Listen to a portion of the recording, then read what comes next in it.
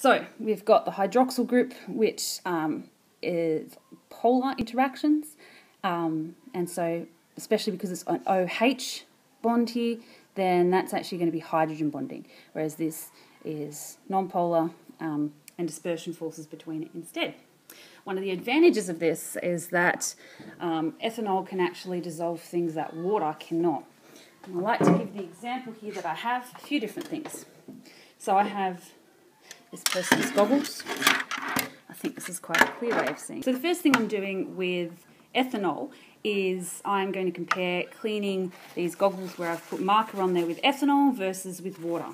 So using methylated spirits as my ethanol sample. Okay, so let's clean this side with ethanol. Okay, very nice, came up really clean. If I do the same with some water,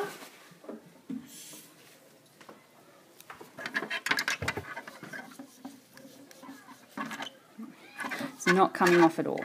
Okay, so that's one of the first things. It can dissolve inks that water cannot.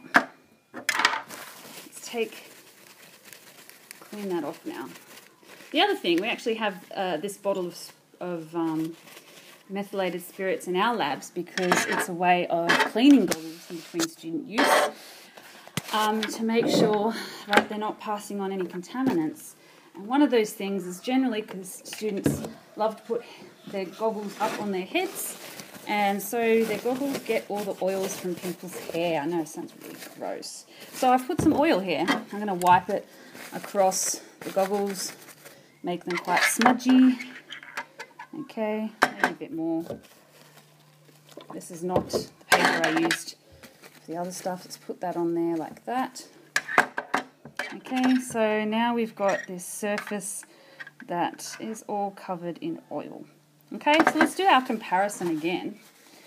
We'll get our methylated spirits and see how that compares to cleaning up something that is hydrocarbon based. Okay, remember, that does not mix with water, versus ethanol, which has both a hydrocarbon end and a pole end. So I've got water first. I'm going to wipe it on the same side I did before. Okay, I can kind of wipe it off, but it doesn't really get the whole thing off there. You can still see there's a lot of smudges there. Okay, with even less amount of ethanol,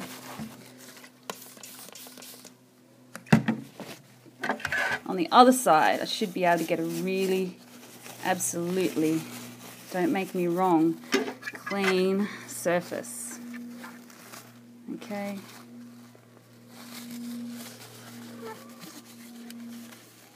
should have cleaned the back of the goggles before I did this as well. Okay, so there, let it dry, and that little bit evaporate. You can see much cleaner than the first side. Okay, there's still, you can see the little bubbles on the goggles there where the water just hasn't been able to move all the oil off there, whereas the side with the ethanol is nice and clean. And the ethanol, as an added bonus, has quite a low volatility, high volatility, sorry, and so it becomes, evaporates readily. That's why it feels cool on your hands, because it uses up energy as it evaporates and removes some of the heat from your hands. So any cooling face washes and things tend to have some form of an alcohol in there, usually menthol. Menthol is quite commonly used in there in small amounts. Alright, so that is showing us the power of ethanol as a solvent. Thank you.